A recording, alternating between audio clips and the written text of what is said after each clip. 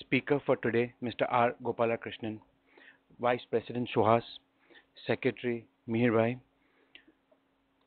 friends, seniors, and my online viewers.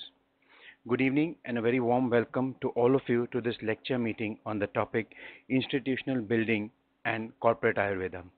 First and foremost thing, let me thank Mr. R. Gopalakrishnan to find time and agreeing, accepting our invitation and agreeing to address our members. A big thank you, sir.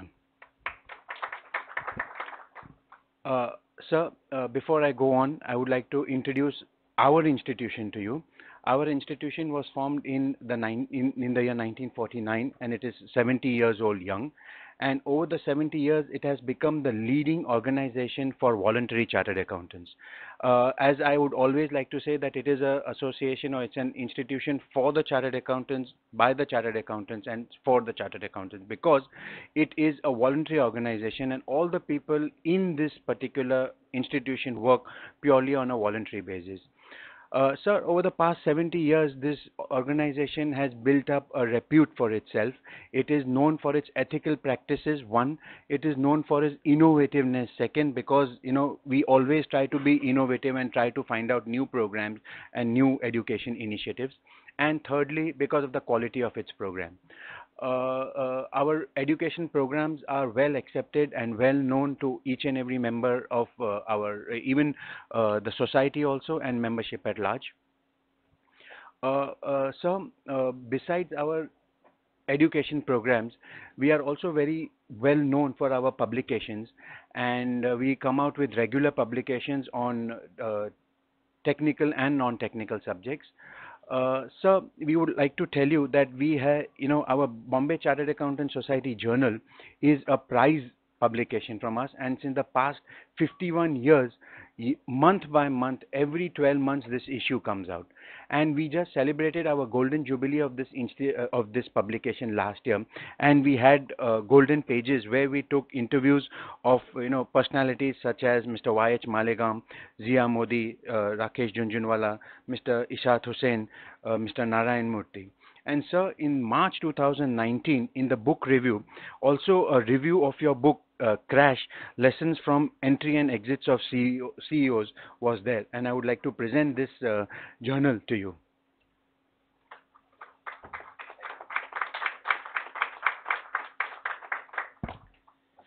Our constitution only allows chartered accountants to be members. So therefore, in a way, our hands are tied that we cannot take non-chartered accountants as members. But for non-chartered accountants and students, we have a social media platform. And currently, we have about 9,000 plus members and 31,000 strong social media followers on all the 4 social media platforms, LinkedIn, Facebook, YouTube, and sorry? No, I mean, Twitter, Twitter. And sir, I would urge all of you all to follow us on BCAS global handle, and all our lecture meetings like this example, this lecture meeting is telecasted live, to go and visit all our lecture meetings which are available free of cost. Now, coming to today's topic, friends, institutions are generally referred to as an organization founded for a religious, educational, professional, or a social purpose. Institutions are organizations which are driven by values, behavior, way of thinking, or philosophy of the set of individuals within the community or within that organization. At times, institutions are also referred to as a mechanism of social interactions. It was said that Rome was not built in one day. It always takes a time for creating something monumental. One needs to be committed to the cause and be patient to have big achievement. Great institutions are not built overnight, rather it is a tireless journey evolved over time and takes ages of hard work, practice and perseverance to succeed. This gives rise to a lot of questions for today's topic. I'm sure most of you all are awaiting, what Mr. R. Gopalakrishnan is going to speak. So, what is business institution? What are business institutions, and for whom are they critical? What do business institutions do? What can companies learn from business institutions? Is there a difference between a leader and shaper? That is, excellent business leaders as against shapers of business institutions. How can India train and develop more institution builders rather than just excellent business leaders? Can growth coexist with long life? Can corporate ambitions be made competitive along with long life? How can companies stay young, happy, and enjoy a long life? Is there some sort of a mantra or a formula or a corporate Ayurveda for the solution, either in part or in full? To address all this today, we have the speaker, and it is a pleasure to formally introduce the speaker today, Mr. R. Gopalakrishnan, a thorough professional, a business advisor, prolific speaker, ardent writer, and an inspiring teacher. These are the few words that can, sum up his introduction. Mr. R. Gopalakrishnan has been a professional manager since 1969, including me, before any of our birth. He has served as a chairman of Unilever Arabia and MD of Brookbond Lipton and vice chairman of Hindustan Lever. He was also a director on the Tata Sons and several Tata Group companies. He also serves as independent director and non-executive chairman of Castrol India.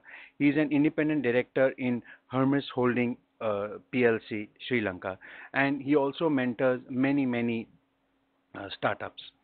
Speaking. He is an international speaker and is actively engaged in both institutional and inspiring speaking. He has, to his credit, more than 100 keynote addresses, having spoken in international and national conferences. Writing. He is a regular columnist with several financial newspapers, including the Business Standard, and since 2007 has authored 9 management books which have been bestsellers. Teaching. He serves as an executive in residence in S.P. Jain Institute of Management and Research, Mumbai, and is a distinguished professor with IIT Kharagpur. Statistically speaking, he has over 52 years of management experience with 32 years experience only of board, with over 100 keynote addresses in India and abroad, and authored 9 management books and numerous numbers of articles. Sir, once again thank you very much to spend your valuable time with us and agreeing to address our member. But before I hand over the mic to him, I would just request our Vice President Suhas to hand over a small token of our remembrance of the evening spent with us.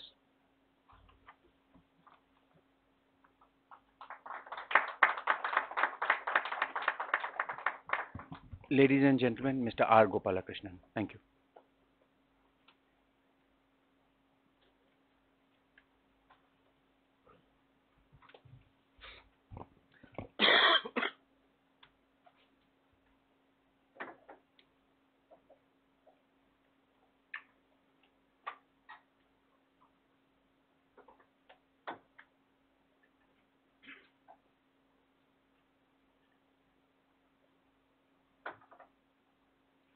Thank you very much, Manish Bhai, and to Suhas and Mr. Mihir for your very warm welcome. You handed over that little gift saying it's in my remembrance. I'm very close to Chandanwadi, so I don't want to be using the word remembrance. Please say it's a token for the future. I mean, we all have to get there someday. And I'm not even carrying my Aadhaar card. If I go to Chandanwadi, they won't let me in. So I must be careful. Thank you for inviting me here. I'm the son of a chartered accountant and a brother of a chartered accountant, but I'm not a chartered accountant. So my father and my brother, who's older to me, used to say, "Ki you're doing some faltu studies. This is the really top profession." I said, "Someday I'll sneak in." Today I have accomplished that. Thank you. I have chosen a subject today which has helped me to be reflective. You said I started my career in 1969. I actually started in 67. So that's 52 years. I know that makes me look as though I started my career before half of you were born. I don't know if it's half or whatever number. There are many ways to introduce a person. One is to say all the nice things that you said. The second way is to say when he was born, Mahatma Gandhi and Muhammad Ali Jinnah were walking in the streets of Bombay, and Lord Wavell was ruling in Delhi, which is also factually true, by the way. I'm a pre-independence born. I would like to believe I'm uh, born long ago, but I'm not irrelevant. And I spent 31 years in Unilever and almost 19 years in Tata. And I thought I should start my third career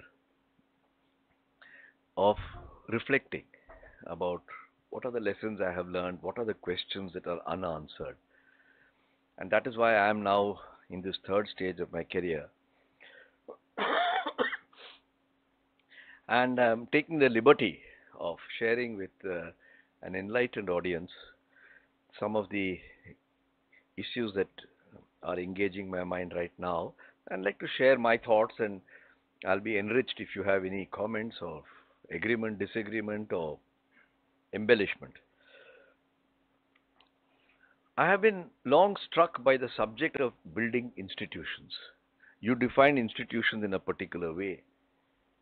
But very often in the newspaper, people will say the democratic institutions are being enhanced or damaged, as the case may be.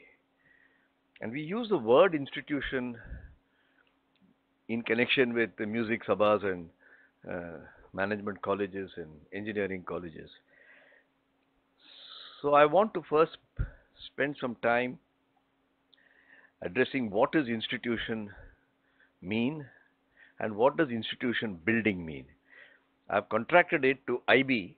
I know it sounds like Intelligence Bureau, but in the interest of using shorter forms, I keep saying IB. Don't mistake me for the other instrument that is used by governments. And why is it important for us to think about this subject of institution building? That's the first question. So there are only three questions I'm going to answer. The second one is, what do institution builders do? How do they build institutions? And what can we learn from them? And the third subject is a company or an institution, assuming that we can make the discrimination, like a human being? Does it seek long life? So those are the three questions I'm going to answer, and that's why I chose the title Institution Building and Corporate Ayurveda. If I stopped people on the road and said, what does an institution conjure up in your mind? The answer that I have received is, the Red Fort is an institution. If you build a bungalow in golf links in Delhi, that's not an institution. Taj Mahal is an institution, but if you go to the Kabristan, it's not an institution. VT station is an institution, but Nasik station is a railway station. And this is good common sense. That's why I asked ordinary people. And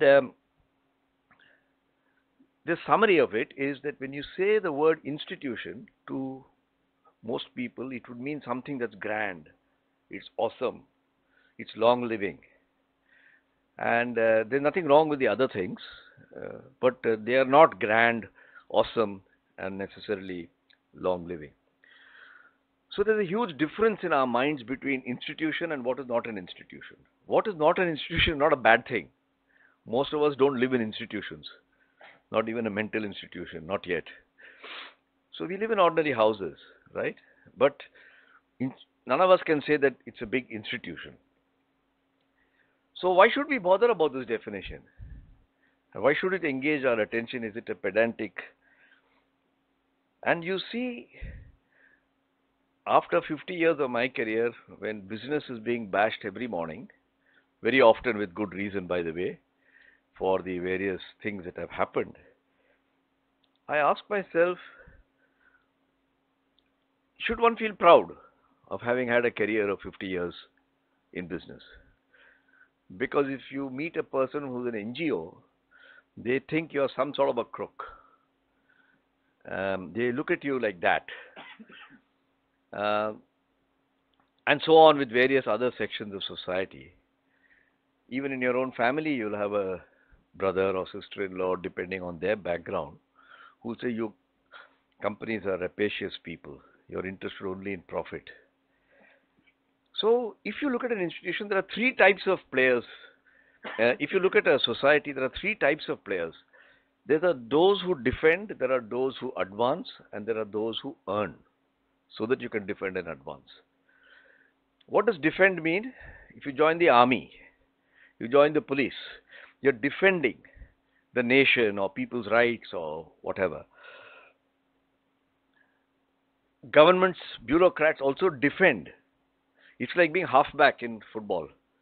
You're not a goal scorer. Once in a while, you may get the ball to kick, but the center forward is the one who does that.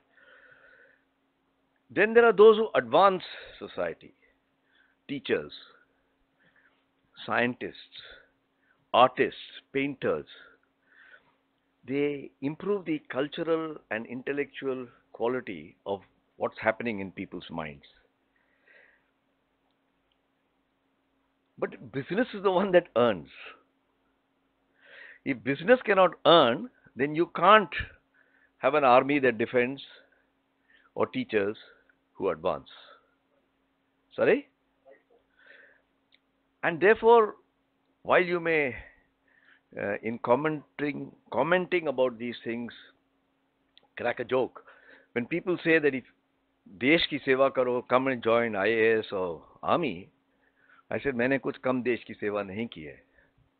By joining a company where I have played a small role, it's the company that has done it, setting up new factories, opening new branches, creating new jobs, opening new avenues of business. We have created jobs. And if we don't create jobs and generate wealth, pay the taxes, then you won't have an army and you won't have teachers. So, I therefore want to restore, for the purpose of today's talk, and I won't have difficulty selling the idea to this crowd, that business is also on a pedestal. And I feel I have been no less a Desh Sevak as compared to somebody else. And you may argue that one Desh Sevak is better than another, that's a personal opinion. So, given that situation, it is important, just like you must have a good and honest army, that you must have a good and honest business. And business is conducted by companies. Now, when somebody is setting up a company, a founder, whether it is Jamshedji Tata or Mr. Godrej, not this Godrej but the ancestor, or Mr. Bajaj, nobody sets up a company to see it die quickly. It's like having a child in the family. Everybody says Dirghayush. So we want our company to live long. So there are what I call centurion businesses.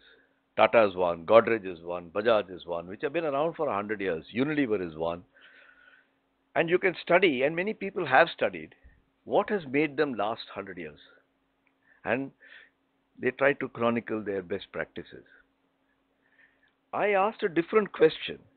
I call them Gen C companies, like Gen X and Gen Z and so on. Gen C companies, centurion companies.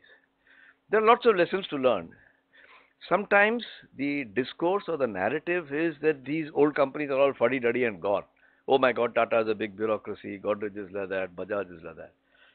Frankly, they are giving you your roti and your dal, amongst others. But there are what I call Gen L companies also. L meaning liberalization. So instead of taking 100-year companies, if you take 50-year companies, which of them is worthy of being called an institution or looks like it will become an institution? That's the question that was bothering me. So in one of my discussions, I hope I've established to you that business as a whole and companies as a whole are very vital and important in social and economic growth.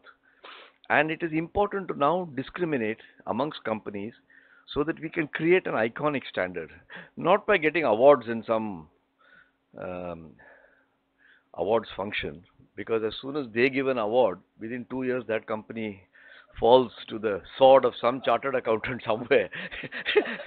And it's actually dangerous to get an award and be on the front cover of a magazine, because you seem to, something happens after that. I'm talking of people who have survived and weathered all of that. Red Fort has survived, 400 years. That's a very different thing from the building where you're living, where it starts leaking every time the monsoon comes. So there's a big difference. And it's nice to have more Red Forts, more Taj Mahals amongst the business community. That's my basic point. So if I've told you what is a institution and what's a institution building and why it is very important, I would like to tell you a little bit about the research project that I'm involved with right now. And this happened because one day in SP Jain, which is a very fine management institute in Bombay, I was just sitting and chatting with the faculty. And I said, what is the difference between an institution and a company? And various people said various things, as you can well imagine. And the debate went on. When you put 5 academics into a room, you'll get 50 different opinions, which is all a positive thing. And we said, can't we do something about finding out? And we undertook a journey. And the journey is now coming to a certain logical end. And I just want to briefly tell you what it is, because that is what is the theme and the subject of what I was going to talk about. I said, you people are all academics with PhDs. I'm not. So can you study all the existing literature and find out what academics have said about institutions? And sure enough, they were very good at this kind of stuff. They researched it, because Indian management research is rather thin. And one of the things I'm trying to do is let's research, not just keep quoting American examples all the time. And so we got a body of knowledge, which we then analyzed and classified. And it told us what is the definition of an institution. I'm not going to go into all that in any detail now. And then we said, I want to look at things that look like they have an institution. So if I say, who are the great batsmen of India? And you start with Polly Umrigar or, Sunil Gavaskar or somebody like that, you say, yeah, that's all well established. They are the equivalent of Gen C companies. They've done great. They are wonderful. Their track record is known. That they are great batsmen is known. The only debate left is whether Sachin Tendulkar is greater than Don Bradman, and you can have a debate on that. But if I come and say, who are the youngsters who are playing now who could become like that? That gives you a different challenge, because then you, like a selector or an expert in cricket, you have to look at various factors to make a prediction. In the same way, I want to look at companies and say, these are good companies, and the way they are going about it, they could become institutions, because it's not a prize. You don't get an institution Ratna medal at the end of it. And I don't pretend that we did something greatly scientific with econometric measurements, but we did some good common sense and said it must pass the test of credibility. And so we said it must be a company that has grown well, it has created jobs, entered new industries, it must look like it's got long life, it must have a sense of ethics, which doesn't mean it is perfect, but it is not so imperfect that it's in the news all the time, or a regular visitor to NCLT. And do you know, we found it difficult to find more than 6 or 7. One of my conditions was all of us have to agree on it. Because you can say X, you can say Y, you can have 100 like that. So, and I want to tell you who are I wrote to the CEOs of those companies, all of whom I know, and said, we are doing this research study. We would like to come and interview you and people in your company, because we want to write. On the other side, I got a publisher called Rupa, who was India's largest publisher, who got very, they were originators of the idea also. And so we are going to bring out 6 books on 6 companies whom we have researched. And that will come out next year. The important thing is, who are the 6? I'm not here to tell you, I'll tell you who are the 6, that's not a secret, but why we selected X and not Y, that's not the debate today. We are not giving prizes, we are not saying that, tan-ta-da, here's the award, that's not what it's about. But we are putting forward a hypothesis that there could be others. But what are these people doing which is of interest and from which we can learn? And other companies who want to become. So we found a distinction between an institution and an ordinary company. Ordinary company doesn't mean a bad company, by the way. A well-run, good company, but which is not quite an institution. That was the distinction. A good batsman, he plays Ranji Trophy, but he's not quite in the league of... we wrote to them, and then 6 of them agreed to participate in this research project. The 6 that we selected, is there press over here? No press, so this won't, not that Economic Times is waiting to publish this, but it's online. But I don't mind saying which are the 6. It's unlikely to make the headlines tomorrow. One is Biocon group of companies. The second is Marico. And the third one is Kotak Bank. The fourth one is HDFC Group. I'm not talking of the bank alone, but the bunch of institutions. The fifth one is Larsen and Toubro. And the sixth one is Tata Consultancy Services. Now, are there more? I'm sure there are more. And this research project can continue. So anybody left out doesn't mean that he's out of it. But I'll tell you the 6 we selected through an imperfect process. All of these are imperfect processes. And we found there are 6 academics who agreed to co-author the books with me. So there are going to be 6 books, 1 on each. And it's about the institution and not the iconic leader that they've had. Because there are too many books about the iconic leader and his contribution that he's after God created Manu, he created people like them. That's not the nature of the book that we are writing. These companies together have accounted for 2 million direct jobs, 10 million indirect jobs, and the market capitalization, which is about 30% or 20% of the BSE total market cap. BSE total market cap on a particular day when I asked for the information was 140 lakh crores, and these companies alone were 30 lakh crores. So they are not a insignificant part. I've left out Hindustan Levers and Tata Steel and so on for the reason that they are Gen Z companies. So we had a 5-step process. The first is literature search, which I have discussed already. The second is we had to have a hypothesis. In research project, you have a hypothesis, then you go and get the data to see whether it fits. And out of all that academic research that was done by my colleagues, we found something which we have now branded. I don't think I would say IP, that's too big a word for it, as the MBA grid. MBA doesn't stand for Master of Business Administration. It stands for Mindset, Behavior and Action. There's a Mindset, Behavior, Action grid. And what the literature told us was the people who build institutions, I didn't want to keep calling them IB, so I used the word shaper because that's a more expressive word. People who build institutions I've called shapers. So I'll use the word shaper, and the other one I'll call a leader. He runs a good company. Maybe a bad company, in which case there's nothing to discuss for us. There's a difference between a shaper and a leader. And what is it that he does? It is not about the individual. Has he institutionalized it? Even after he's gone, will it happen? Now, in the case of a Tata Steel or a Levers, you can say they've been around 100 years. They've had at least 10 different CEOs. They have been able to institutionalize. Here, you may say, we'll have to see what happens. but we are not judging people.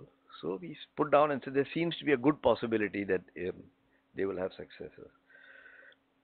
Then we went to the companies and we had this MBA grid in front of us and we populated it through the data. So it's very much like having a risk management framework, to use your language, and then going and finding out what are the risks and then putting it, classifying it into high risk, low risk, probability of happening, all that stuff. And then we put together our research findings and we are going to convert it into 6 books, which will say this is what they do. So I'm deliberately not using charts because the whole day we keep seeing charts and they dull the brain, in my opinion. Just imagine an x-axis where you put 3 levels of management. Levels meaning not that way, but 3 types of. One is a manager. A manager is a person who takes instructions and carries it out efficiently. That's what you do for the first 5, 10 years of your career anyway. Then you may become a leader. That's the next step. And the leader is a person who puts together conflicting functions, finance, marketing, technical, and tries to run a company. And then comes a shaper who is really building a Lal Killa and not just another little building. So there's manager, leader, and shaper. All of them are necessary. You start your life as a manager, you become a leader, some of them become a shaper. And on the y-axis, we have put the 3 types of activities that these people do. A manager is usually intervening. There's a problem, he tries to help to solve it. You need a new distributor, he intervenes and he tries to appoint a distributor. The next level after the intervening level is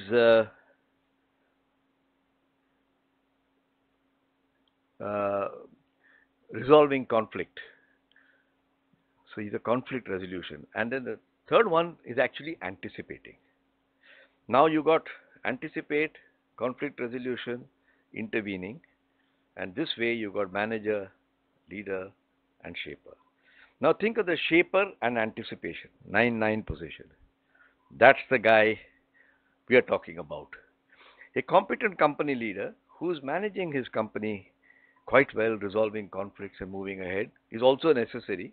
And then a person, a rookie, is a manager who intervenes and solves problems. So there is a pathway there. And I want to come to the result rather than keep telling you. Anyway, the books will come out. If I tell you everything now, nobody will buy the book, so you might as well have a little commercial consideration. But let me tell you what we found. And I'm giving you just a jhalak. We found it very, very interesting. I personally sat in on some of the interviews with Anil Nayak and Deepak Parekh and Uday Kotak. The job is not yet over. And I, unlike my academic colleague who was taking the notes, tape recording, transcribing, and because they are research oriented, I could sit back and relate it to 50 years of my career. And I found that there were 8 things, ingredients. Okay, some badam, some pista, some kaju, some raisins, some masala, some doodh. And I want to tell you what the 8 are. But what I found really interesting is all of them chose a different combination. But 3 were common to everybody. They didn't use the words I'm using, by the way, because each one used it in different ways of talking. So let me tell you what are these ingredients.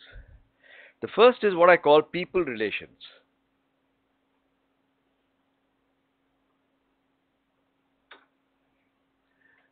I'm taking chartered accountants far away from the otherwise dull and boring life that you have. I hope it's okay, Mr. President. Chalse na? I have a chartered accountant colleague called Arun Gandhi. He said, "What are you doing in Bombay Chartered Accountants?" As though ये दलित आदमी कहाँ आ गया हमारे मंदिर में, you know? No, I shouldn't say that. I withdraw that comment. Please exorcise it because it's a sensitive subject, to put it that way. I don't want to inadvertently offend. By people relations, I mean you're very respectful to others. Respectful, whether it's employees, distributors, shareholders, other people in your society, stakeholders, etc. You're also very cognizant of talent recognition. You spend a lot of time in talent. I was very struck that of these six people whom we interviewed, they gave numbers ranging from 25% to 40% of their time spent on people. It's quite a high number. Quite a high number. And when we probed to find out what is 25 to 40%, they said it's not that my whole day only HR department papers are coming. HR is not equal to people necessarily.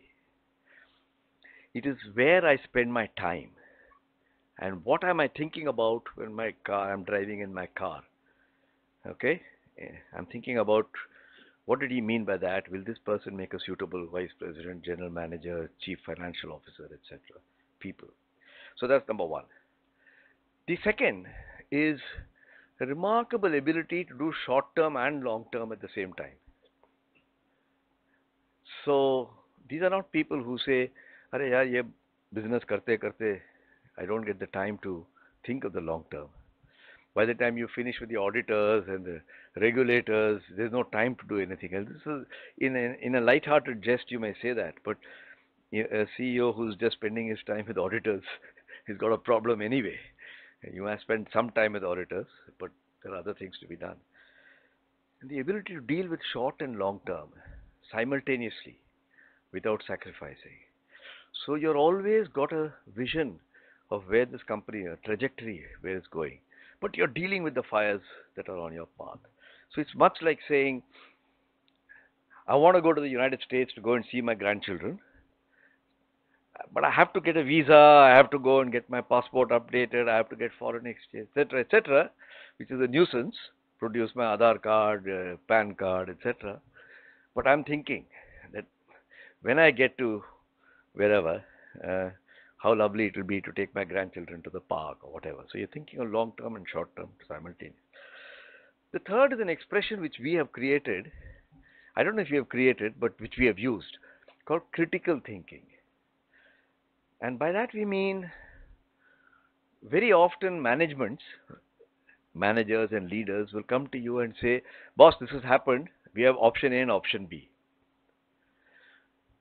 And the shaper is unique in asking, well, why not C and D? And people will say, I never thought of that. A very good example of critical thinking is Sharad Pawar. And you have seen in the last 2 days, you still can't figure out, right? But it looked like there's option A and option B, but somehow some option C and D has also arrived. So it's a very important attribute. So one person said, for example, when this came, people said you have to choose A or B. He says A, he says B, he says A, B. And she said, you're all looking into the problem. Stand back and say, what is this problem a part of? And you may get a different answer. And sure enough, they came with C and D. So I think it's a very important skill. Our whole training is analytical. Whether you're an accountant or an engineer, the moment I give you something, you'll tear it apart and find out what's in it. But if I say, but sit back and say, what is this a part of? I can look at this earth. I can say if you dig the ground, it's so much. It is round in shape. It has got so much depth. I can keep on analyzing. But I say, what is this earth a part of? Oh, it's part of a galaxy. What is a galaxy? There's a planetary system. I get a very different picture of Mother Earth when I look at it as part of a planetary system, as distinct from a geological approach, ki iske andar mitti hai, pani hai, all that stuff. That's the sort of distinction I'm making. So that is the third. Fourth is orbit changing. They're not only looking for solutions, but they're looking for what will change the trajectory of the institution or the company that they are heading.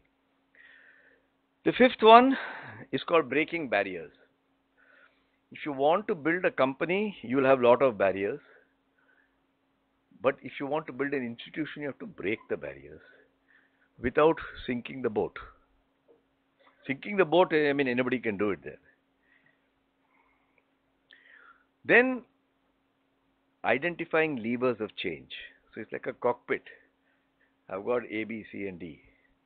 When I should use my clutch pedal, when I should change my gear, when I should use speed, all those are choices to be made. And there's the seventh one is stakeholder orientation.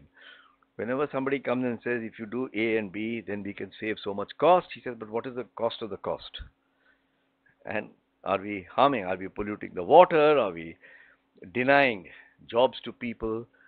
Are we just become so they understand the difference between efficiency and effectiveness. They are not the same. Efficiency and effectiveness is not the same. So the last one is cyclical learning. They are not people who sit down and keep making plans and speeches and strategies. They are people who go and act. It doesn't work, they'll try something else. They'll act, do, learn, act, do, learn, act, do, learn. So we got these 8. But of the 8, 3 were common to everybody. The first 3, people relations, short versus long term, and critical thinking. And I was very struck by the manner in which these 6 people expressed. Not only the 6, but other people in there, because we went and interviewed other people as well. And I think we got a very good sense of what the subject is, what does institution building mean, and of course we have ended with a grid, which is like saying, if you want to build your company into an institution, what are the kind of things you can consider? We are not given any, it's not a McDonald's hamburger that you just take it and do this and it will work. But what you should be thinking about and how you can do it. And when the books are out,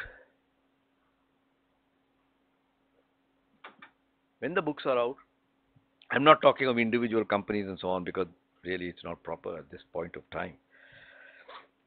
But when the books are out, it will, and you get a different type. You get a dosa, you get an uttapam, you get a, they're all looking round and pancake, but they're all different.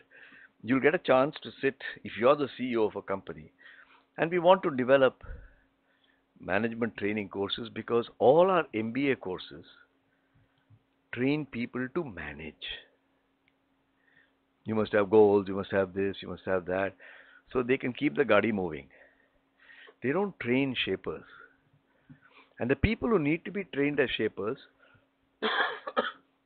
are not 23 or 24-year-old people who just finished their engineering or accountancy. They must be 30, 40 years old, who have worked for 10, 15 years. And those you want to become field marshals, you don't choose Khadakwasla to do it. You do it at a certain stage later on. So that's the very interesting, and if I may say so, somewhat a distinctive project. At least I feel it's distinctive, which we are engaged with now. And I would hope that next year at this time, the books will be out and somebody would have said this is the biggest load of rubbish, and somebody would have said that's a very interesting contribution. But we can all think about institution building. And I would like very much that whether you're a chartered accountants, people who say, he's just doing all this khata work. No, it's not that. Chartered accountants are a method, or an auditor is a way to build an institution. I always tell people that you don't like discussions on risk and control. If I ask you to jump from the plane, you want to be sure your parachute opens, right? So the parachute maker is worth something. If you say he's just a parachute maker, I'm the guy who jumps. Well, if he didn't do his job, you'll have a problem. I always say the stronger and better the auditor, the more company can be shaped, because you can take your risk.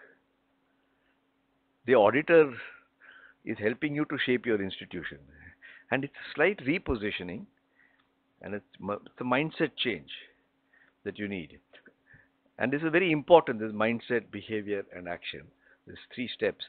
Because if I am deeply within myself having a certain mindset, for example, If I'm prejudiced about sex or gender, uh, then every time I see a person of that particular gender, I will immediately say it's not suitable. If the company has to pay the maternity benefits, I say, why take young people who are at that stage, take people who finished with their family building? These are all mindsets. We are not even conscious of it. And that results in a certain type of behavior, and your actions come out of behavior. I think we'll have no difficulty in accepting this. What we are trying to do is to take the actions and then look at the behavior and then predict the mindset. So it's a counter-current distillation column, as the chemical engineer would say. And so we are reverse engineering it. If you, many books tell you what action you should take. It will say you must be clear and focused. You must. He says, but what can I do? He says, you must resolve conflicts efficiently. He says, but what shall I do? My marketing director and my financial director are fighting. They are not there to tell you what to do, but how do you get the mindsets and the alignment? So I would leave that subject and say a few words about what I've called corporate Ayurveda, and then I will stop. Now, you all know what Ayurveda means. It's the science of life. And our country in particular is famous for this great gift to mankind. And it's all about a healthy lifestyle. And basically, I'm not an expert on Ayurveda, but it basically tells a human being um, what is it that you must do if you want to have a long life. And it says that you must keep your wind, your bile, and your phlegm in balance. And then if you go to an Ayurvedic doctor, he will ask you various questions, as a result of which he will try to get this things in balance. Now, any person's future is determined by three factors. Inherited genes. You can't do much about it. But that's only 15, 20%, maybe 25% of who you are. Just because your father had a heart problem or blood pressure or cancer, it doesn't mean you'll also get it. Much more depends on how you lead your life. We all know this, but it's good to remember these things and recall them. Improper diet, lifestyle, etc., they disturb the balance of the element. And the third one is negative thinking. Now, I wrote an article in the newspaper, I get letters to the editor, I get people who write back. There are some people who say all independent directors are bad, all businessmen are crooks. Abhi, I don't know how to, I can't engage in a discussion with that person. I said, it's your opinion and you're entitled to your opinion. He said, this is the trouble with people like you. He's telling me. He said, there's a trouble with people like you because you're not willing to engage in a debate. On email, to have a discussion that every director is a crook, no independent director is independent, I don't know how to do it without getting uncivil. And why should I spend my time? So I consider that negative thinking. He might have had some experience which has caused him to come to the view. Let it be. So what this means in terms is your mind, your soul, and your energy are all in balance. Now I apply this to society. I said it's the same principle of Ayurveda, apply it to society. And if you apply it to society, then you find there are three E's that come up. Energy, which is provided by business, for the reason that I mentioned earlier this evening. Why is Bombay pulsating? Bombay is pulsating because whether you're selling chana on the light crossing of, or you're a dabbawala who's carrying dabba at the train, it's pulsating. Everybody's busy here. They're, in fact, too busy. But you go to certain other cities, and I won't be undiplomatic, they seem to have a lot of time. 5 guys hanging around a tea shop. And you know economically, one has got energy and one doesn't have energy. So that's the first and most important aspect of an economy when you apply the principles of Ayurveda. The second is the practices in the company, the equivalent of mind, how people are working.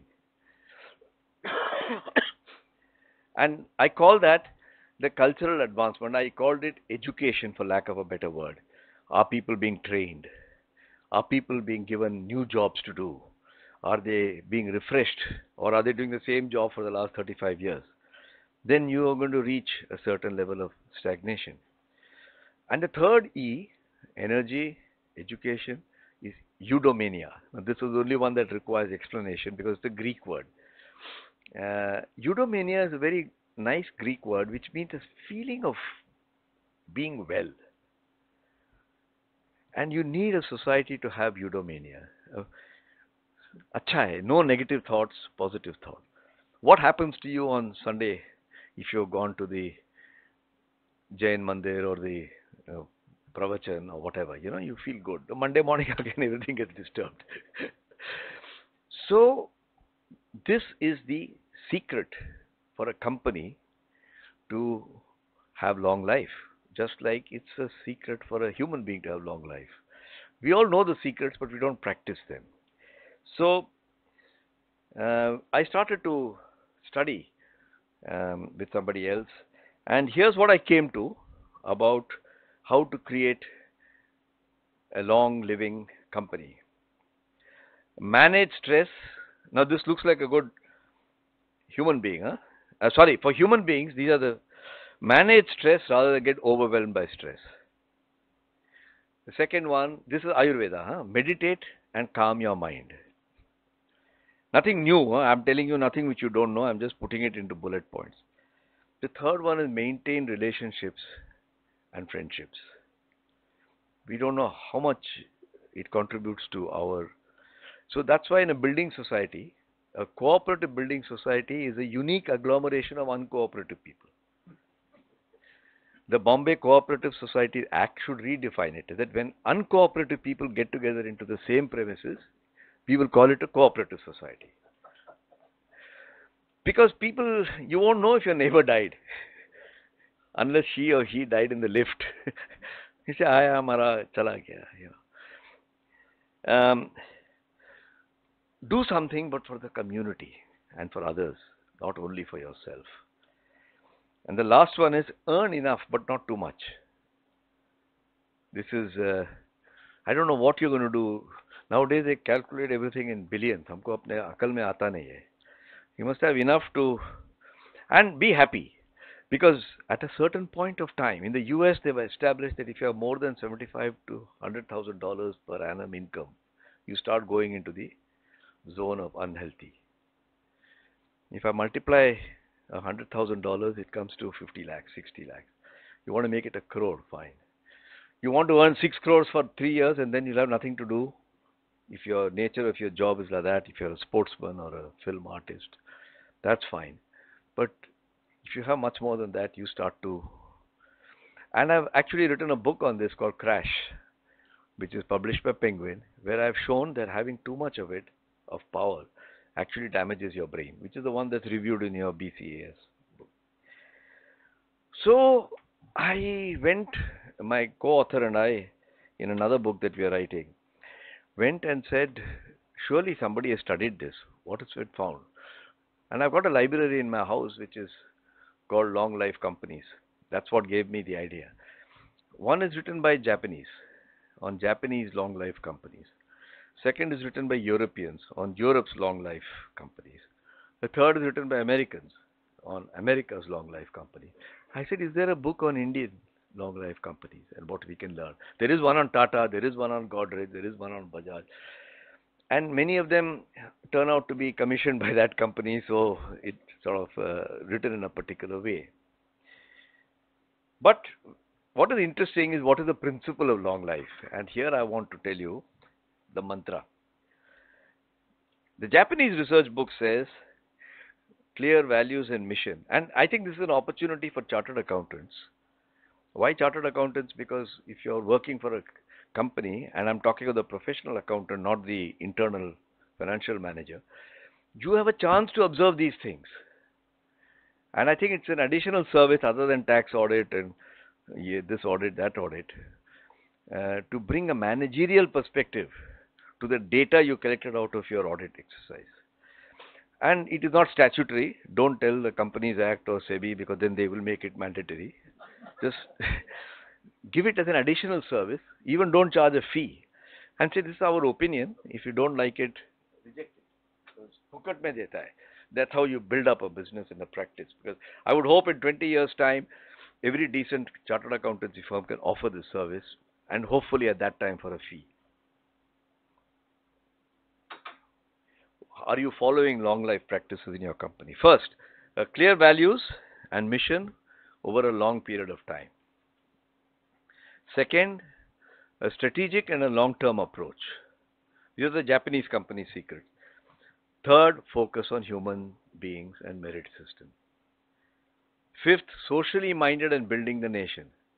If you think of some of our long life companies, even in Bombay, not far from here, you'll start to see that Japanese companies and Indian companies are not different, and they need not be different.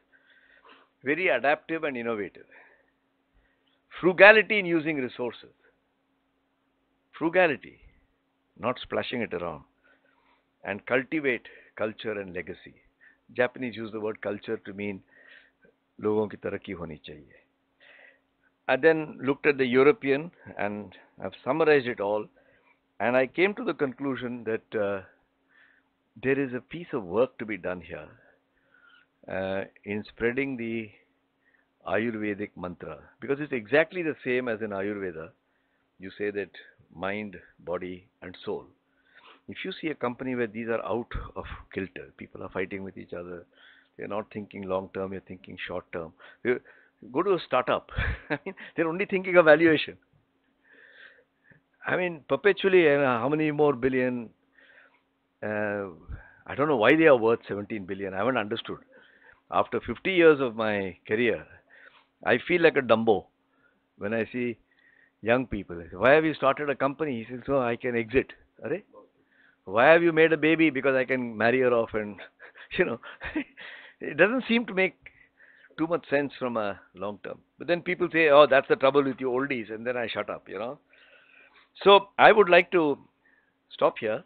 I've shared with you some of the research and writings going on in the field of institution building and corporate Ayurveda. There are two sides of the same coin, as it were. Those publications will be out next year, but more importantly, I wanted to leave you with the thought that if the BCAS, BCAS, would like to adopt some of these as this material comes out, I'll be very happy to help to promote the thinking behind it and maybe be enriched by what you all are doing. Thank you for having me over here. I've finished on time.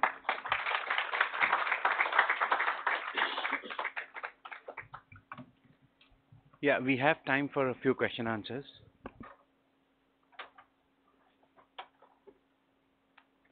So I have a question. You just mentioned that the concept of defenders, advancers, and earners. So we as chartered accountants and advisors, tax advisors to our clients, in which category do we fall under and why? You can choose your category. Frankly, I think if you are helping earners earn, I call you an earner. In fact, because I may get 100,000 rupees as my salary, but my cook who cooks for me and the people who work, I consider them a part of it. If my cook wasn't there, my servant wasn't cleaning. So people who assist you are very much a part of the earner community, in my opinion. right. Huh? Well, so that's the answer to your. Sorry.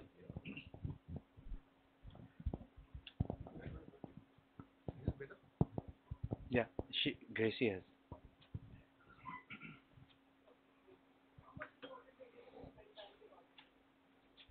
Oh, that depends on the auditor and what he has to say. He or she has to say. Who? No, when you say company, somebody has time to. Well, frankly, this is the kind of sweeping statement where I have difficulty, because if the counter statement was made that auditors are such bores, don't see them at 2 o'clock in the afternoon, you'll go to sleep. That's not a good statement to make. May I suggest That the way to look at it is when auditors have submitted their findings and report and is discussed, are they acted upon? And if they are not acted upon, your comment can be taken as valid. I may spend 2 hours with you as the CEO or my vice president of my company, but if I don't do anything with it, then you will not be happy. Right? No reply. Meaning you agree or? Well, then I don't know why you're there as an auditor. That's your call. Yeah, Mayur. If nobody is interested in your service, then I think it's important for you to take a call. Uh, Sir, in this, Yeah, that's the most dangerous thing, if I may say so. Absolutely. If people just want a thappa from you and don't act on what you say, I don't know the competition amongst auditors for accounts and so on, but huh? I would not keep that account Absolutely. if I had a choice. Luckily, I'm not an accountant. I don't have to make such a decision. sir, in It's institution, like a customer who doesn't want your shampoo or soap or software or whatever, car. If no customer wants it, then what the hell are you doing? Sorry. so in institution building, of course, you emphasize that value systems and ethics that play a major role. But what we find, especially in case of FMCG or other companies, the advertisement which they do. So, do you think that companies are doing proper because many advertisements are misleading to a great extent? You must make the distinction between a personal opinion, which has mixed in it a logic and a prejudice and everything put together, and what the standards of advertising are. There is a gentleman called Mr. Mutalik. He's a Vishwa Hindu Parishad or something in Mangalore. If a girl is talking to a boy, he thinks it's wrong. So he raids bars. Raids means he takes gundas with him into bars. And if a girl and a boy are together dancing or having a drink, he gets them out. I don't think we should take that kind of an approach. Excuse me. Yeah. Sir, can you suggest some few names after your enough amount of time spent on research that NGOs have become the institutions? Oh, there are. We did not study NGOs, Yeah. but there are NGOs, there are governmental institutions. We have not studied those. Okay. So I'm not able to. My one personal question, I hope President will Yeah, allow. we have time. So I think now I should be retiring from practice, and whatever balance time that is available with me, I must devote it to the society through some NGOs. So is it right way of doing, or one should continue to work till last? And that also you said companies have become NGO institution. So please give your expert Sorry, guidance. this is a choice. I don't know whether I can. But I'll tell you what I have done. Okay. I decided that I want to lead. I'm not retiring. I'm going to refire. Okay. And just change one alphabet, you get a very different meaning. Okay. And refire to me, because of my interest, meant I'll indulge in myself in what I enjoy doing and which may be helpful. Writing, speaking, and teaching, Okay. which is what I'm doing. Okay. Now it's for you to decide Yeah. what Okay. you want to do. Yeah. Thank you, sir. Thank you. Whatever you do, don't sit at home just doing nothing, if you can help it, because your wife will get upset. Good evening, sir. Mr. Gopalakrishnan, thank you for this evening. My question is institution building. A fantastic perspective has come up. We'll look forward to your work in the form of the books. But where is the core line when we talk about various bullet points which you discussed? All of us know. But then where the core lies, does it lies with the directors of the company or the institution? Like, I mean, what Tata Sons has a module, whether it lies with the promoters, the people, the families, or the people who have brought the company alive for a number of years. Where is this building process lies, or is it, if I can extend my question, is it completely within the entire funnel of the organization? Thank you. That's a good question.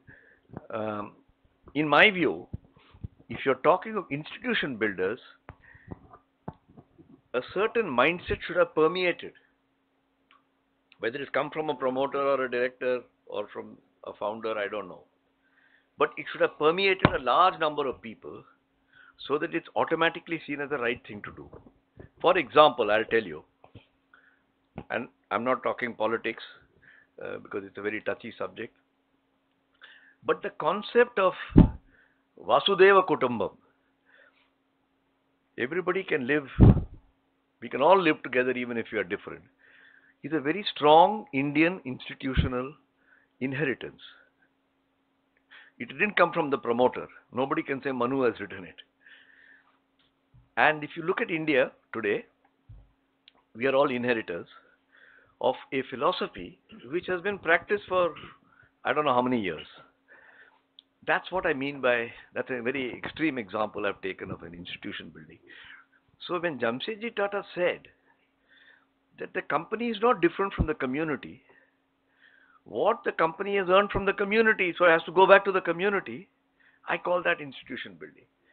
And the way Tatas have structured themselves through accident or design depends on your opinion. And Tatas are not perfect. Neither is Hindustan Lever, nor is Bajaj. Nobody is perfect. Periodically, you may have some aberration. To be human is to be aberrant. But it is spread.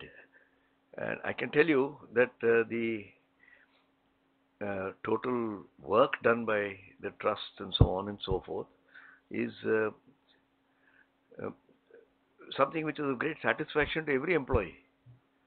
I go to work because I say, yeah, all this is going for some cancer hospital or some eye hospital or some good for somebody. That's what I mean by institution building. I hope I've answered your question. If you're looking for the wise words of one particular founder, which everybody will repeat, then you go to Delhi, you'll find it.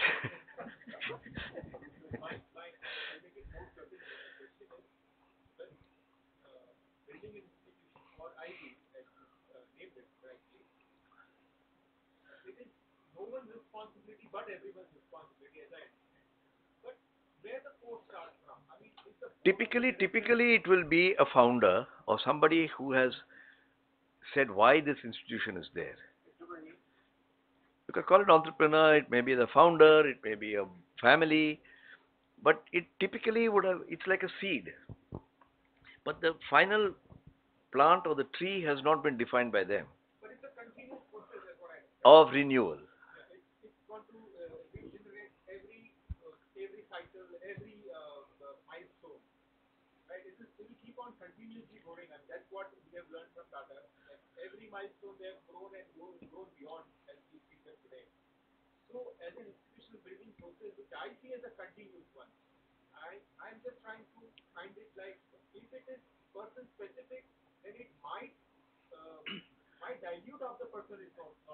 Absolutely.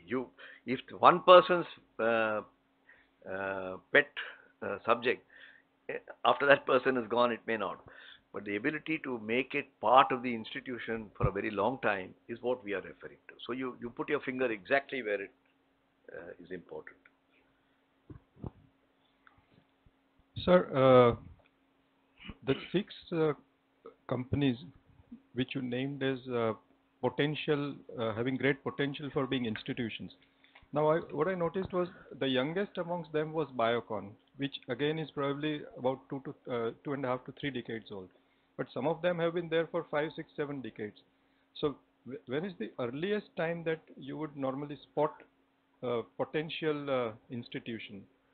No, I have not taken from the date of birth. Okay. So Larsen and Toubro, you could argue, has been there for 80 plus. 60, 70, 80, I think so, 80 years. Yeah, yeah. I'm talking of people who around liberalization took off. Okay.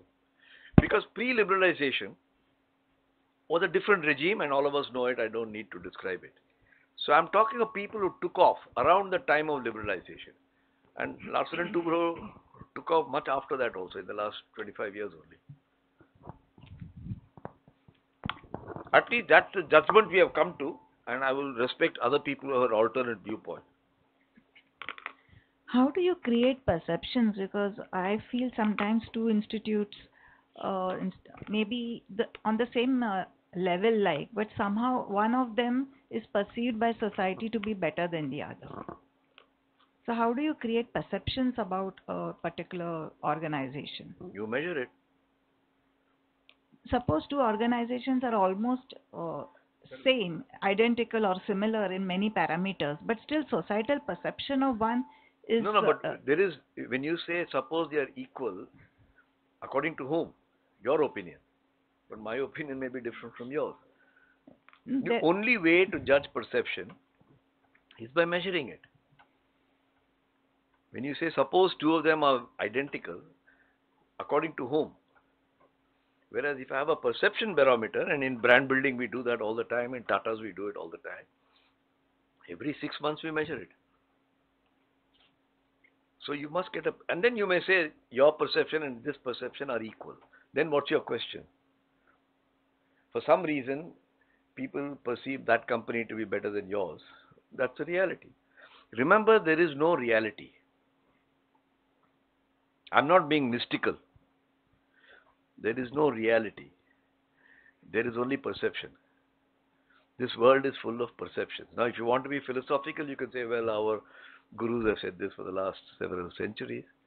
If you want to be practical, just read what's happened in Bombay, in Maharashtra for the last 2 days. There is only perception. Who knows the reality? So, The companies you mentioned had a market cap, sizable. Did you get a chance to look at any small or medium-sized companies? as I told you, You've just, we said who is, I don't know what you mean by small or medium size. I mean, the market cap, The total market cap of BSE is 140 correct. lakh crores. We have chosen companies which come to 30. Okay. Now, you could go on and select another them, 20 20 companies, but you can't research 20 more, or at least not at this first stage. I'm sure there are. It is like saying India's most promising batsman. You can say, I will look at the current Ranji Trophy players. Or you could go to the school. And we have not gone to the school. Thank you, thank you. Friends, just as a mark of our respect to the speaker, I would just request you all to maintain 2 minutes, patience before leaving the hall. Friends, I was sitting on the first row, and there Thank is God, I thought you were saying 2 minutes silence. no, no, I got for memory Chandan. no, not at all. Okay. Not at all. Friends, I was sitting on the first row, and this is one observation which I made, which I definitely want to make a point. That when I was seeing the papers that he was turning, I saw that he was using used papers.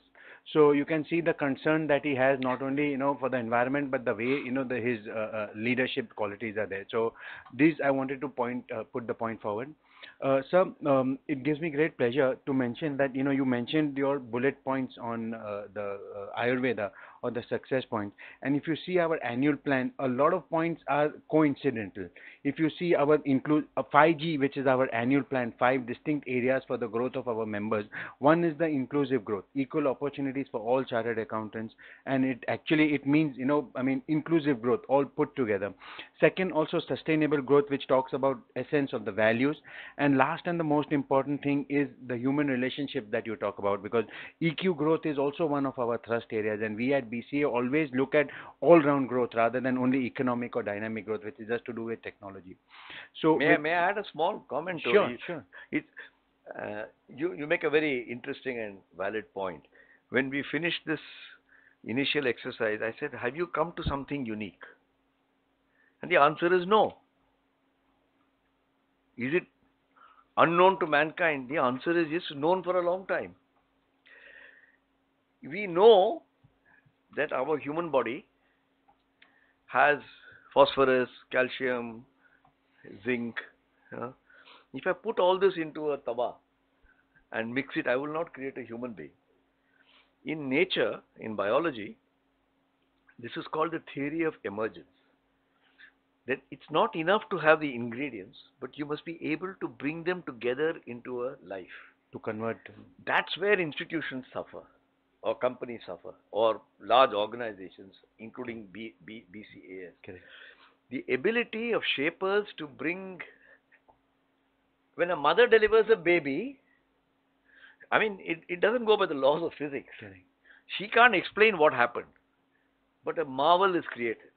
That's what a shaper is. Correct. I hope BCAs will do the same. Absolutely. Actually, in fact, sir, it would be, happy to, to learn, that our society itself is like an institution. Over the past 70 years, we have our past president, Pranay Bhai over here. Not a single time any, leader has been chosen with an election. So far, there has been never an election. Only on consensus and on merit we grow all. So our actually, I was just going to conclude by saying that only, that if you had get time, maybe we could sit parallelly, and maybe your next publication could be on BC as an institution. Thank you. Friends, I also acknowledge the presence of Chaya here. She is the president of the Bombay Management Association, and I would just request her to hand over, as a BCA tradition, our instant, I wouldn't call it memory, but an instant photograph to our speaker. Yeah, Chaya, please come.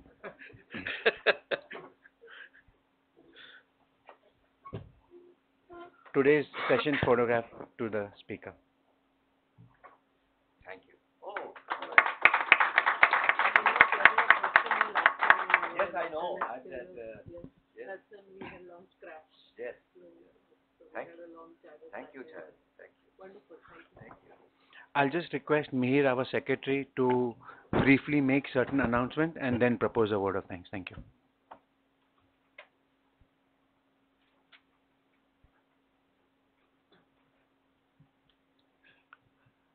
Before I give the well-deserving vote of thanks, a few announcements on the forthcoming events. On Friday, the 13th December, we have a full-day seminar on estate planning, wills and family settlement at Walchan Hirachan Hall. That's a paid seminar. On Friday, the 13th December, we also have a workshop on NBFC at Orchid Hotel. That's also a paid workshop. Then there is a 20th DTTA, which is an ongoing course from 13th of December till 25th of January, and which is going to be conducted at the BCS conference hall. And of course, there is a flagship event of 53rd RRC, which I would request all of you, if you all have not registered, please do register. It starts from 9 January till 12 January at Tirupati, where you have an added advantage of darshan for your good practice. Coming to the very honorable task of giving vote of thanks to this extremely prominent and great speaker, sir, I can only be reminded of a statement that I had read somewhere, that institutionalizing the dream is the first step towards its fulfillment. But building and sustaining this institution is the real hallmark of success. And many times we miss what, as Sir rightly said, a difference between that company and the institution, the company which exists to become institution, what it would have gone through was so well elucidated by him.